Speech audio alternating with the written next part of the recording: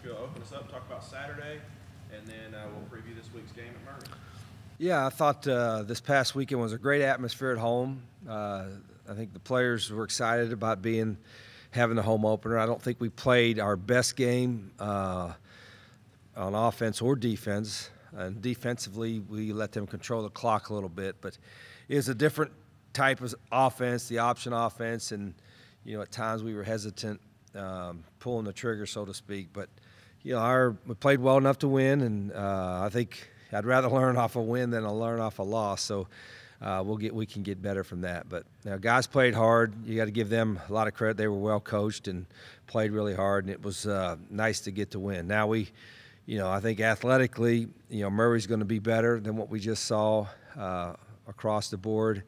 They're pretty athletic up front defensively, so we've got to have a good week of practice. It's a long trip, a long bus ride, and we got to have, as our guys know, Tuesdays and Wednesdays is our big, heavy practice days, and we got a lot to work on. Coach, you talk about Coach Hood at Murray. Yeah, Coach Dean Hood, the head coach there, is a very, very close friend of mine. As I told the team, they were shocked. I said, "Well, we worked together 30 years ago," and I said, "Yeah, I'm that old." But he's a close friend. He was my defense coordinator at Glenville State when we got there, and did not just a good job, but a great job. Was a great football coach, a great person, and we always kept in touch. Like I said, we've been very, very close for over the years, and he's won everywhere he's been. He's done a great job at Murray. What he's done there just in a couple of years, and you could see his culture because the guys play hard. They know what they're doing.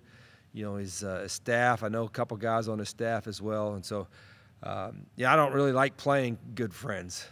But we probably won't talk at all this week, and we'll talk before the game, and I'm sure we'll talk after the game. But he's a close friend of mine.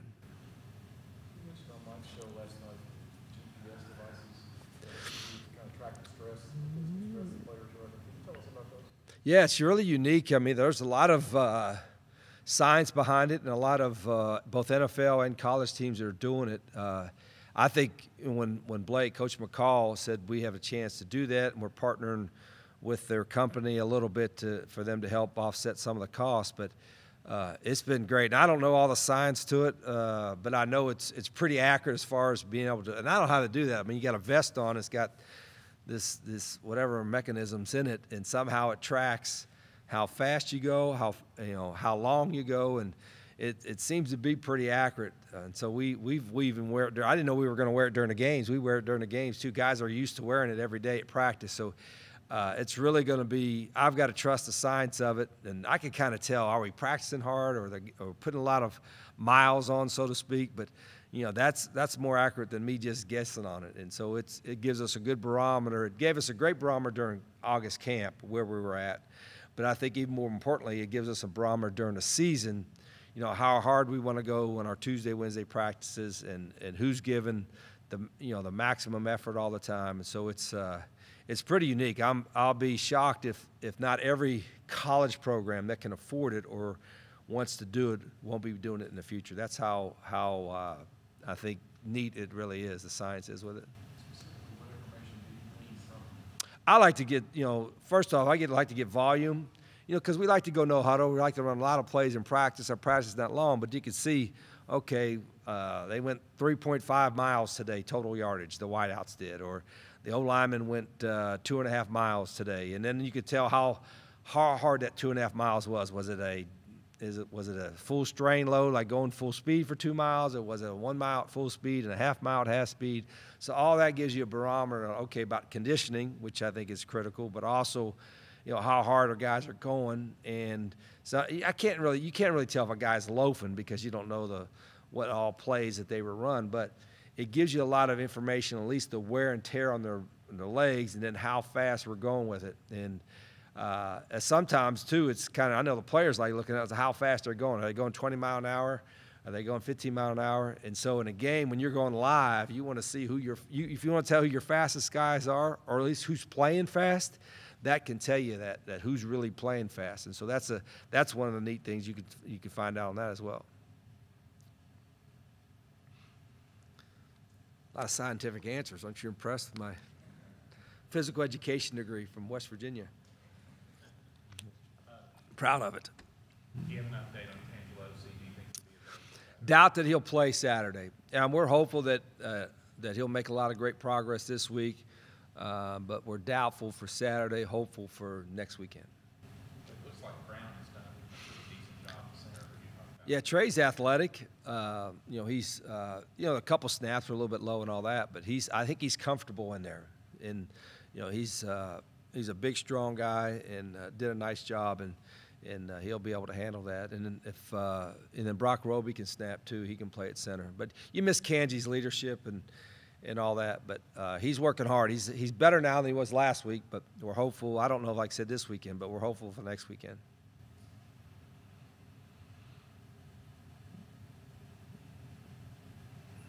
Coach, we got the two guys we're bringing in today, Luttrell and Speedy. Can you talk about those two guys and what they mean? Yeah, Jackson Luttrell's he's played really well. I mean, the first game he was our player of the game defensively. Was active, was getting off blocks, held the point really well.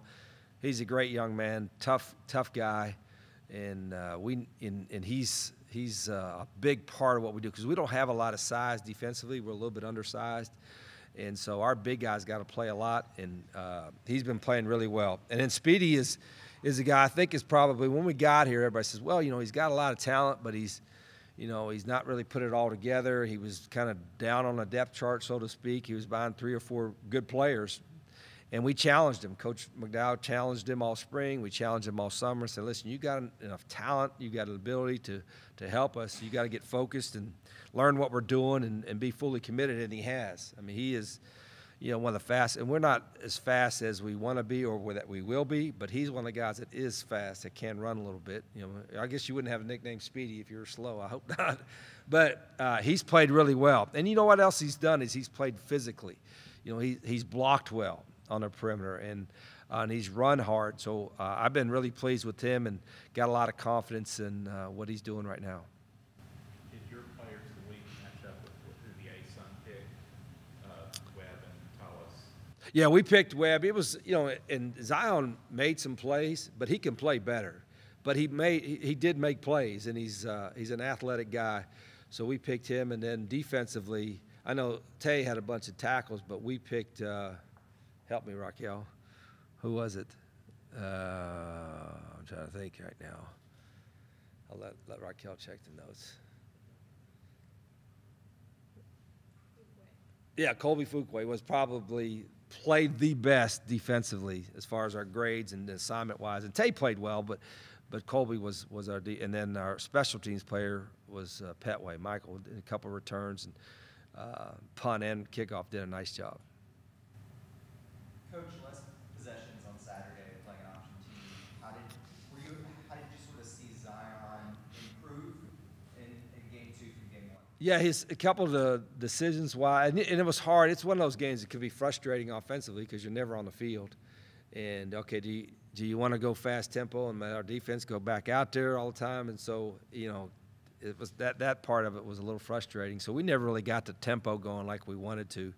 And some of that was because of what they were doing offensively. Some of it was because, we missed a couple third down conversions offensively. But it was, Zion's going to get better. I think, he's played a lot of football, but he's not played a lot of football in our system, which, is not a whole lot more complicated than anybody else. It's just different. Terminology is different and all that. So, he missed a few things, but he's a competitive guy. And as I said, I trust the other 2 quarterbacks as well. But Zion is – he's kind of sneaky running wise. I mean, he's faster than you think, and he's kind of elusive. So, he brings an extra dimension in that regard. But I think his best football is still out in front of us for him. You've talked a lot early in the season about this being kind of the freshman season for these guys in this offense, new system. Is there something in your past places where is there a point in the year where you kind of expect things to click even more for guys and maybe you get to the point where you're not talking about this being the first? Yeah, good question. You like to think, oh, wait, where they get it. And normally you see it in practice. I see glimpses in practice like, the quarterbacks are seeing the whole field. There's not, there's no hesitation or confusion. And part of that goes back to us as coaches. Do we need to simplify things a little bit more? But then you go into game week and you're like, you see a different defense and you want to be able to have answers to that. And so, as coaches, sometimes we add too many plays and then, execution is more important than the play call, right? So I'm hoping we'll see it, as the season goes along. This is what we're good at, and it clicks a little bit. But there's still going to be, every week we're going to have probably a different type of defense we're going against. And so, you hope it all captures it. And always any coach will tell you the first year is the hardest because not just scheme-wise, but your adjustment-wise. The things that you want to adjust during the game, as an experienced group would have, they'll already, before you give them the answer, they'll know the answer. Right now, they're just, we're telling them, and then they're reacting as opposed to, oh, Coach, I expected this check to come, or I expected this answer to come. And I don't know if it'll get there. I'm hoping we'll get there quickly. Guys, if y'all could just open us up on how you thought the home opener went, and then we'll take questions. All right. So the first game? Yeah, last week. I'm sorry. Last week. Oh, I thought that we came in good. We started off pretty good. We came out second half kind of, through the motions, but I'm glad we got it done. We could always get better. I feel like we could have done a lot more things that game to be better. But besides that, a W is a W. I feel like our preparation, we weren't quite as locked in throughout the week as we should have been. I don't know, I guess because of emotions from Stephen F. Austin just being so ready to play and kind of just the drag on from that. But I feel like there was multiple opportunities in the game Saturday to put them away, and we kind of just let them keep hanging around until the fourth quarter, and we could have probably put them away in the first half. But just continuing to work hard and continuing to just never lose focus of our goals. Questions for the players? Guys, I'm doing something on the GPS devices y'all wear during practice and games. What do you all get from that? What information do you look for from it? And Coach mentioned that y'all look to see who runs the fastest. Just tell me what you think about those. Well, those GPS really for us like tracks who's playing hard. It talks about the contact you get, how fast you're running. Because from practice to game, so that's what it really tracks us. It can also track like your strain, yardage, and like how hard you're working, like from your previous practices and games, and like your exertion, just like how far you're pushing yourself, I guess. Also like that. First started getting readings from it. What did you learn from it? It's just crazy how there's technology out there that can measure those things that I didn't think, I guess, you could measure. It's just so much. It's crazy. Me, I'm gonna say me. But we got a lot of fast guys, especially our running backs. We got some pretty fast dudes in the running back field. Jackson, what's it like, going against Speedy in practice? What do you see from him there? Well, from being here I guess this is my fourth year, our old backs that we used to have in our old staff were all like bigger, stronger, more physical backs with less, speed and agility. And it was a big change, I guess, going from tackling the majority of bigger physical guys to a little smaller, shiftier guys. Sometimes you get in the hole when you miss a tackle at practice. But, they bring a big play. They bring big plays to our offense, which is a huge thing that we need, and they really open it up for us.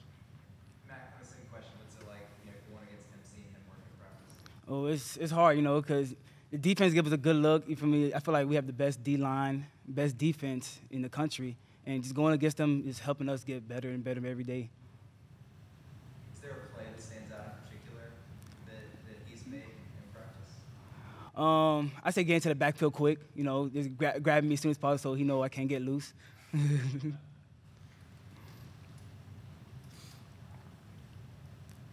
guys talk about this week, the game, Murray State. What have y'all seen from them so far in prep? They have a very good quarterback that I didn't know this, but he was actually there last year. He was just a second-string guy, and I guess through a lot of his preparation over the offseason, he's improved a lot. He looked really good against Texas Tech last week.